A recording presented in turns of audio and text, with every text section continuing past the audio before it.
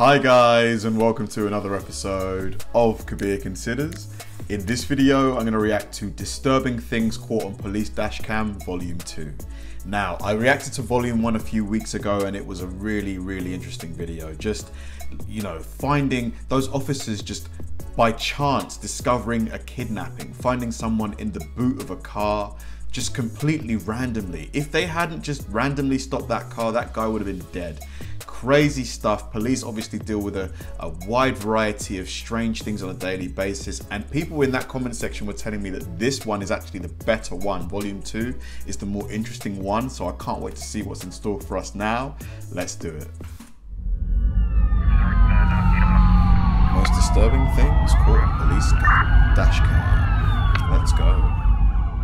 This is the dashcam footage of Rookie Delaware State Police Trooper Hassan Hollis. Hassan was stationed on a highway on-ramp right next to a stalled vehicle waiting for a tow truck to arrive when he spotted a red Buick Regal. Only minutes before, a radio call had gone out for all officers in the area to be on the lookout for a vehicle that matched that very description, as it was linked to a possible kidnapping. Hassan quickly ditched the stalled vehicle and began chasing it down the highway.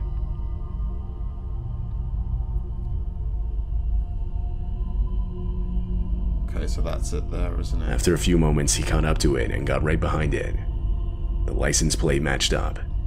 Hassan then radioed for backup and began pulling the vehicle over using extreme caution.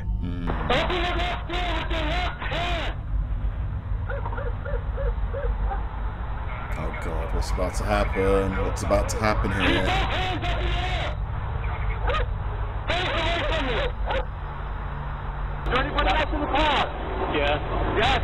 Where? In the car. Inside the trunk. Inside the vehicle was 35-year-old Lewis Coleman. When asked if anyone else was in the vehicle, Lewis would explain how someone was in the trunk. Upon opening the trunk, police would find the remains of Jassy Correia inside of a suitcase. Oh my god. A suitcase which Lewis was later found to have purchased only a couple days earlier at a nearby Walmart. Oh my god. Along with this, he also purchased other items, such as duct tape, surgical gloves, and safety goggles. He was going to dispose of her body, wasn't he? Wow. The unfortunate events were believed to have started at a nightclub hundreds of miles away where Jassy Correia was last seen. Oh no. It's thought that this is where Lewis had lured her inside of his car. Oh, upon being arrested, Lewis Coleman would plead not guilty, but considering the mass amount of evidence against him, he would later be found otherwise by a federal jury. As of right now, Lewis is still waiting for his sentencing. Really? Why is he still waiting though? How long does it take? It's November 19, 2017 in Clearwater, Florida. Two police cruisers, both with their own dash cams, were responding to a traffic stop on North Keene Road. Just 2 minutes after they arrived, a small plane hovering in the air slowly comes into view. What the hell? Why is it so low? It quickly becomes clear that it's descending and heading straight at them. Oh my god, it's crash landing, isn't it? It's gonna crash land. That is way too low. Oh my god.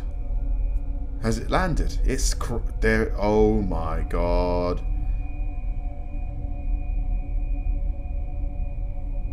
Lucky there weren't any cars close by. The plane's right wing clips a tree wall descending, causing the aircraft to spin out and forcing it to the side of the road. Just minutes earlier, the four-seater plane had taken off from a nearby airport. Flying it was 61-year-old Mark Allen Benedict, accompanied by one other passenger. Shortly into the flight, their engine started failing. Mark reported this back to the airport and further explained to them that he didn't think he could make it back. Mark didn't have many options, as the state of the one engine he had was only continuing to worsen. This is what forced him to crash land on the road, a road which just so happened to already have police present.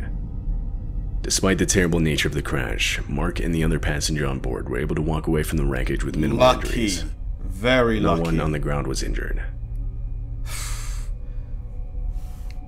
That's the thing with these older planes, like, if anything goes wrong, you've got no recourse. Like, that's it. Like, especially a single engine plane. It's like, man. This footage was taken from the dashcam of Arkansas Police Corporal Randy McAdams around 3 a.m. on October 15th, 2005. Randy had been informed of some type of crash at Hobo Jungle Park and was in the process of responding to the incident. On his way to the crash site, he would notice a thick layer of what looked like fog directly in front of him. This prompted Randy to stay put. Shortly after, his dashcam would capture this. 209. I've got some kind of chemical smell. It's slowly drifted further south. Chemical smell? What could this be? Some kind of explosive?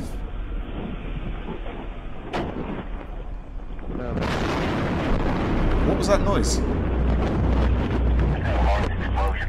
Explosion. Oh my god. Damn, oh. Gas leak, I'm thinking. Or maybe it's like a chemical plant. 204 Central, we just had a huge explosion. We've got massive fire out here on Dudley here at the rental yard. All kinds of stuff on fire. Damn. Hope nobody was close by. Just lost power down here on the hill. 209, you might want to back your unit up. Oh my god, look at the size of it. Looks like a bomb went off. Get your ass out of my road. Get the hell up out of here. Look at the size of it. Jesus. Randy desperately backs away from the explosion and is able to make it out of its range. It turns out the crash he was responding to was a train crash at a nearby railroad yard. The collision resulted in the puncture of a tanker carrying propylene, a compressed flammable gas. Damn. This is the fog Randy had originally seen when responding to the incident. At that point, the gas wasn't yet on fire. It wasn't until it reached a nearby house that it was set ablaze. Oh my god. It's believed that the house's water heater is what was responsible. This is what then caused the extreme explosion seen in the dashcam footage. Right. Had Randy entered the fog, he and his patrol vehicle likely would have been incinerated. But amazingly, all police officers and even rail yard employees were out of the explosion's range when it occurred. Very, in fact, very around 3,000 fortunate. residents within a 1-mile radius were advised to evacuate immediately. Unfortunately though, the house that had started the explosion had a single occupant, which would be the only person killed in the incident. Oh man. This Rest tragedy in brought a peace. lot of light to the shortcomings in communication methods between the police, the fire department, and those working the rail yard tower. For example, initial observations of a vapor cloud and chemical odor were not even passed down to responding dispatchers. In response to this, the city has since modified some of their communication protocols. Isn't it sad how it often takes tragedy for us to make necessary changes to things, or even to realize there's a problem? It's kind of unfortunate. This footage was taken on February 18th, 2022 in Shawnee, Wisconsin. The dashcam is in the cruiser of Officer Jeff Buettner. Jeff was patrolling the highway when suddenly this happened. Gosh, icy conditions. That road is probably pretty slippery. Oh my god! How many cars?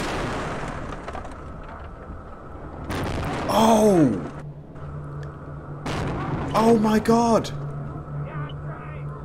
That was like a 50-car pileup.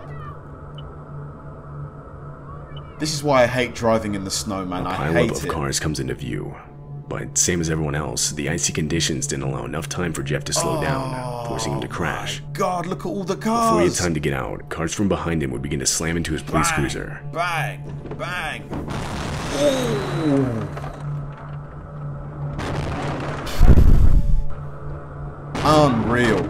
Jeff was now trapped inside of his vehicle, but still, at least for the most part, unhurt. Not long passes when a few other people involved in the crash go up to check up on Jeff. Wow. A little sore, but I'm a little sore, but I gotta try and get a hold of my supervisor at least. Oh my god. Kind of trapped right now. I mean, how do you even begin to deal with this situation? Because there's just so many cars. I gotta I'll try and get out of here and do what I can to help you guys. I'm sorry, man. I'm trapped right now. That's okay. Wow. Hold on, let me try and get out of my driver's door first. Can you? I mean, good, you know, that officer, like, you would expect him to be super shaken up and stuff, but he's just got straight back to work. You know, that's a professional. Nope,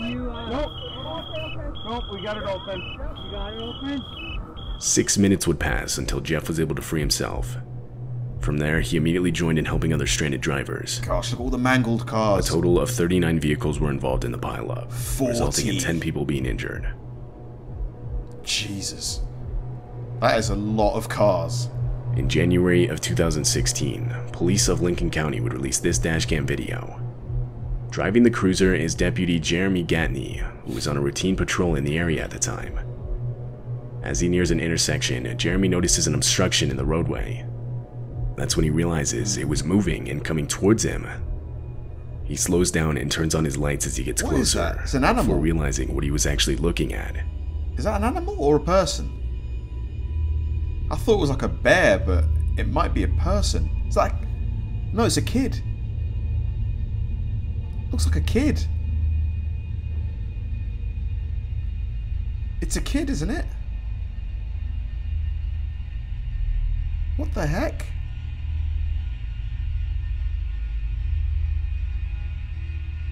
What's he doing out there? An infant child running in the middle of the road right up to Jeremy's front bumper.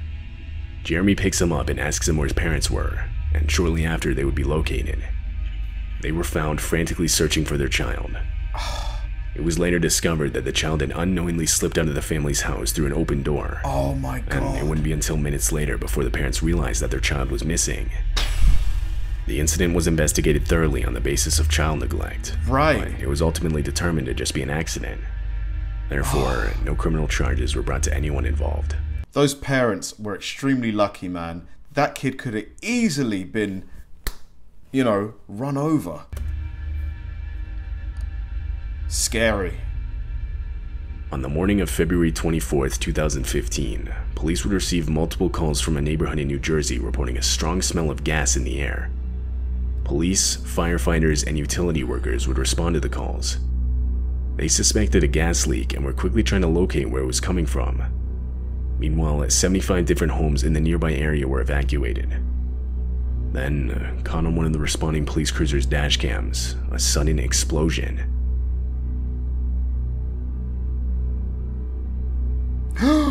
Whoa! Oh my God. That was crazy. Oh my God.